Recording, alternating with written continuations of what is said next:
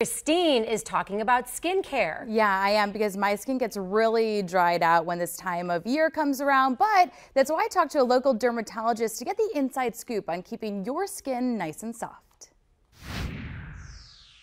For many, fall means dry skin thanks to the drop in humidity, but there are ways to prevent that. So the best way to trap moisture in the skin starts with even when you shower. But wait, this shower may be a little different. When you shower, it's not your spa time.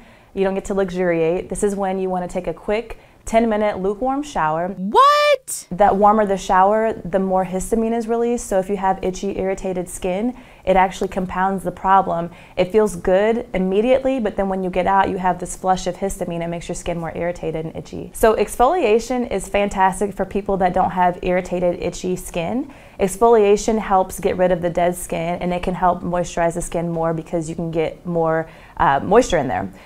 But if you have irritated skin, it further compounds the problem. Now take everything you know about drying yourself off after that shower and throw it out the window. When you get out, you pat dry. You don't rub it really briskly because that can irritate the skin even further and dry it out more. You want to pat dry to seal that moisture in, and then apply a good emollient moisturizer. So usually that's going to be something that's a really heavy-based cream. Some people like ointments because it does trap the moisture in better and occlude the skin, but that's usually where it starts. And then you may want to reapply a second time in the day. But if you're like me and hate the feel of lotion and how greasy it can be on your skin, there's another option out there. So the hydrogels add moisture by soaking into the skin, but they don't add grease.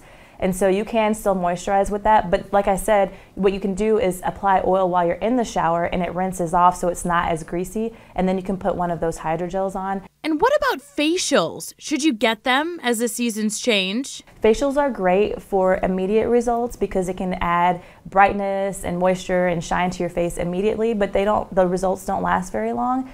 So, you need something for maintenance. The cheapest way to take care of your facial skin is to, number one, wear sunscreen every single day, because that'll improve the quality of your skin by not allowing you to get sun damage.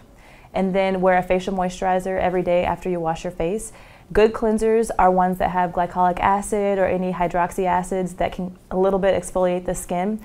And then at nighttime, I usually recommend a retinoid product. So those are the ones that sound like retinol, or there are prescriptions called tretinoin that can help exfoliate the skin. It brightens it, it increases collagen production, and helps with the turnover of skin. So that's your maintenance that will keep your skin looking good over time.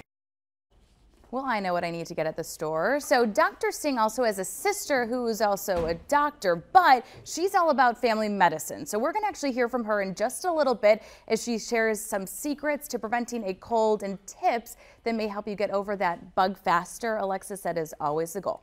Oh my gosh, that's such a great thing to have. And she's such a great source in this community for Absolutely.